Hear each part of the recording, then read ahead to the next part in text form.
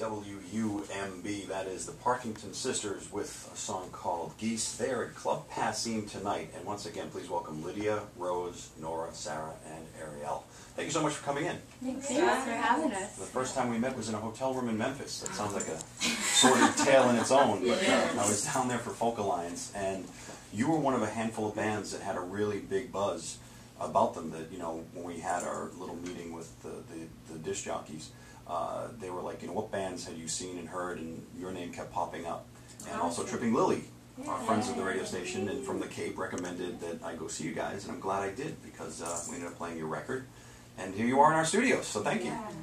It's great to be here.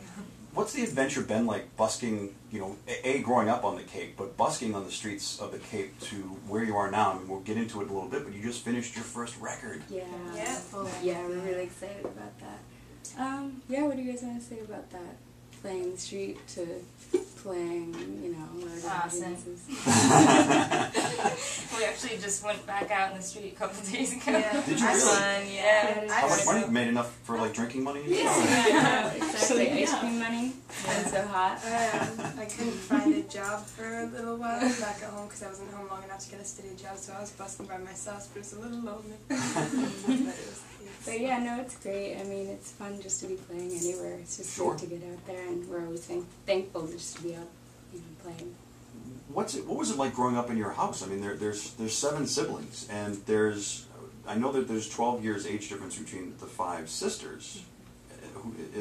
Are your brothers older? Yeah, and then the rest of you. Yeah, 5 after the 2 brothers. Yeah. And who's the baby?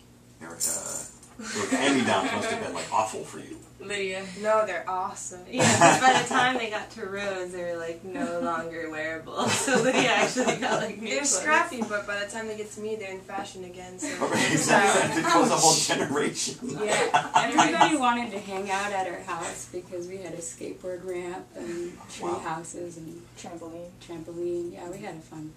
Was there a lot of music in the house? Oh yeah. All the time? Yeah. And what did you guys grow up listening to? I mean, what kind of was it?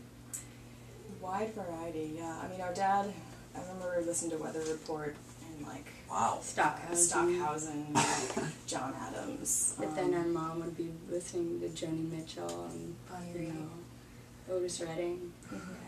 And do your brothers play at all? Or did you get all the musical talent? Yeah, they both play. My brother Damien plays the bass, and my brother Yasha is a really amazing songwriter. He plays guitar and piano as well. And have they ever asked to be, I mean, it's tough to be a sister when you're 2 guys, but... They play with us sometimes. We might drag them up. Really? So they will throw on some wigs and just pretend they're like the extra sisters. Yeah, right. It's WUMB. I'm John Laurenti, and I'm joined by the Parkington Sisters. They are at Club Passine tonight. You guys want to do another song for us? Yeah. Sure. A tune called America. WUMB. 1, 2, 3, go!